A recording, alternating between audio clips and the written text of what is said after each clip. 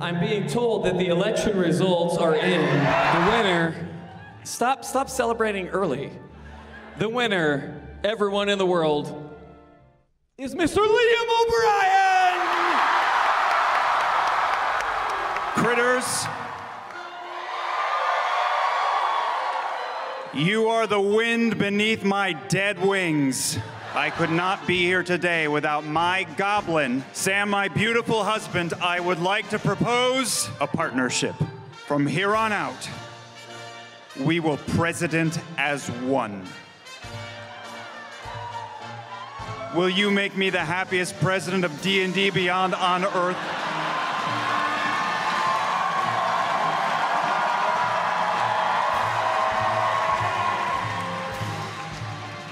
Liam, I've never lost anything in my life. And by accepting this, I keep that streak going. Yes, 1,000 times yes, I will be your co-president. Wow, great show. What a great ending to the show. Hey, congrats, guys. Out of the way, wiener dog. Ow! Yes! Yes, what a show! What a finish to the show! You won, but then I won too, and we won together. We're co-presidents of D&D Beyond. Yes! Thank you. Thank you for bringing me along for the ride, man. We are stronger together. Yeah, we are. D&D Beyond isn't gonna know what hit them. No. What do we do first? What do we do? Oh, Bubby. We celebrate.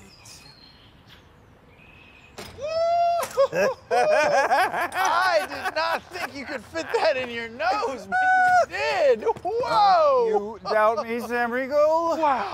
Wow, I mean, that's a our day has double come. joint. Oh. You idiots. Hey, Adam. What are you doing? Excuse me? We are the presidents of D&D Beyond. Dos presidentes. Presidents of the party planning committee. We've been through this so many times. But you're not anymore because you're both fired. Fired? We have so much work to do. Yeah. Considering that you just blew the entire year's party planning budget, no, you don't have anything else to do. It's over. I'm gonna need you to pay the overages on this bill, especially this 1984 Chianti. I am so disappointed in you. Holy crap. What? Let me see the. Ooh. Hold on. I can't. You like wine too much. Wow, that's a lot. Oh man, you seemed really sad or mad or I can't tell.